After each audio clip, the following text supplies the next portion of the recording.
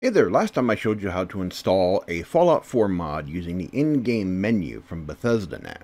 Today I'm going to show you how to install a Fallout 4 mod from Nexus using Nexus Mod Manager. Let's begin.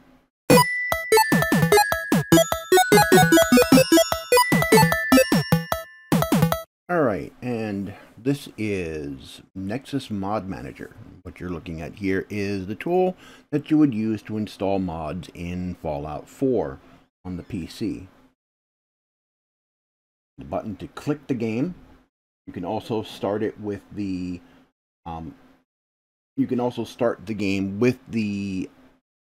script extender. I don't have that installed here. Nothing uses it yet.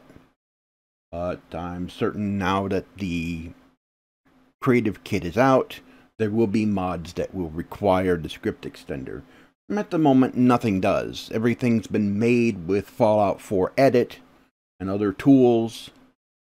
And every one of these that I have here was made with those. And I've installed several. This is small compared to the number of mods that a lot of people install in their game.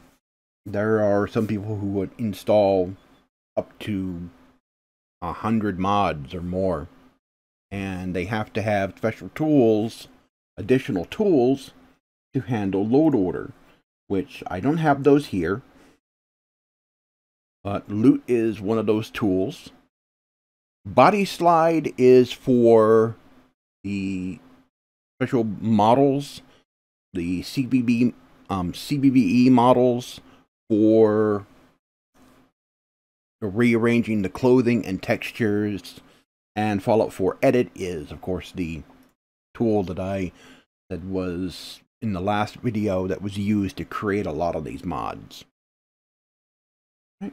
And there's not that much to it. You have an update. You can change the game.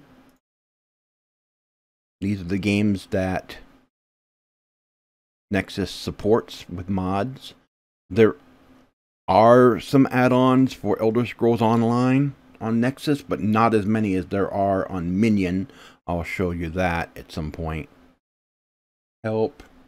These are the helper programs I showed you just a moment ago. Tips. Settings, just your average default settings.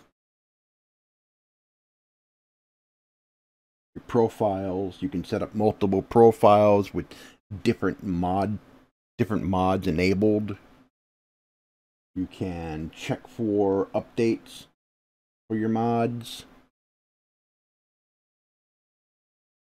Change views. This is the plugins tab. This is where you can drag around the plugins, the mods, to change load order. And then you can enable and disable them here just by clicking this, or enabling them all by clicking this. Simple. Pretty simple. Now, to install mods, the Mod Manager integrates with your browser. And I'm going to show you that now. And we are here on the Nexus Mod site. And this is their Fallout 4 page. They do support other games, as I said. And they have a main banner here that shows the latest and hottest new mods, news, big news about the creation kit. And you can do a search, or you can chat, check out the forums, see what other files they have. Now, we want to install a mod. Now, I'm already signed in to my account, and mine is a premium account.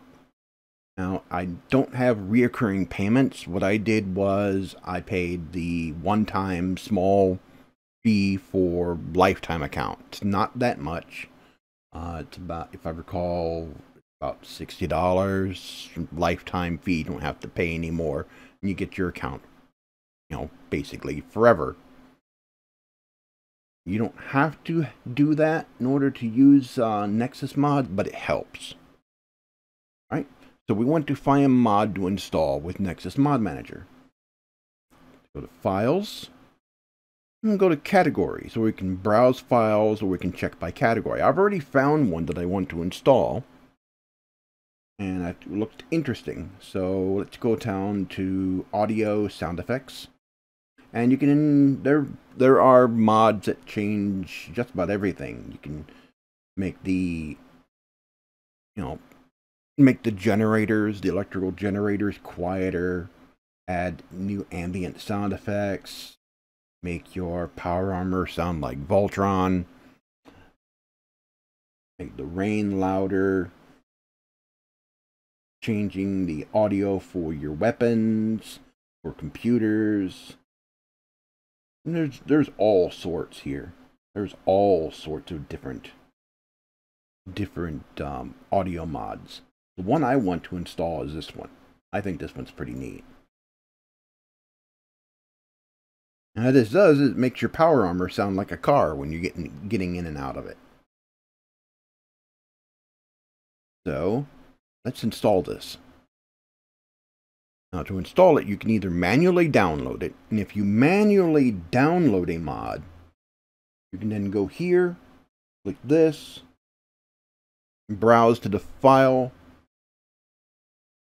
that you've downloaded, and it will install it. But we're going to download it using the Nexus Mod link. You click this, and in Chrome we'll say Launch Application. We'll go back down to Nexus Mod Manager, and you'll see it's already downloaded it, but it hasn't installed it yet. You have to click the check, and it's installed. And right now, 99% of your mods install this way very easily. Now, some have a config window that comes up that allows you to choose settings and options. Those are the more complex mods. There are some out there that do this. And now that the creation kit is out, we're going to start seeing a lot more complex mods that have these config screens when you install them, where you can choose options. So most of these mods are pretty simple. This one was easy to install. It's not difficult. Don't let people tell you that it is. Modding on PC is complicated. It's not. It can be, depending on what the mod is, what the person's trying to do, what they're allowed to upload to Nexus Mods. There's certain restrictions of what Nexus Mods will and will not allow as to file types, because they don't want people distributing stuff that could potentially be harmful on the computer. But you won't be able to... You can download E&B presets, but you can't actually download the actual E&B with the DLL files on Nexus Mods, for instance. So that was installing a mod for Fallout 4. Alright, now let's find out what this mod looks like in the game. Okay, we're here in the game, so let's find out what this mod does.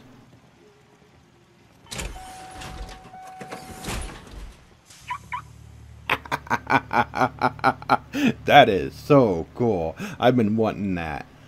So, that is mods for Fallout 4 on the PC. You'll probably be able to find this mod on Bethesda.net at some point. As I said in the last video, most of those mods are going to be contributed by people who post to Nexus. Now, not all of them. There will be a lot of new people, but Nexus Mods is a pretty large community, so you're going to start seeing a lot more stuff on Bethesda.net. It's small right now because it just got started, but by the time mods become fully available on console, which is soon, you'll see a much larger list than what there was before. And if you're on PC, oh god, you've got hundreds to choose from.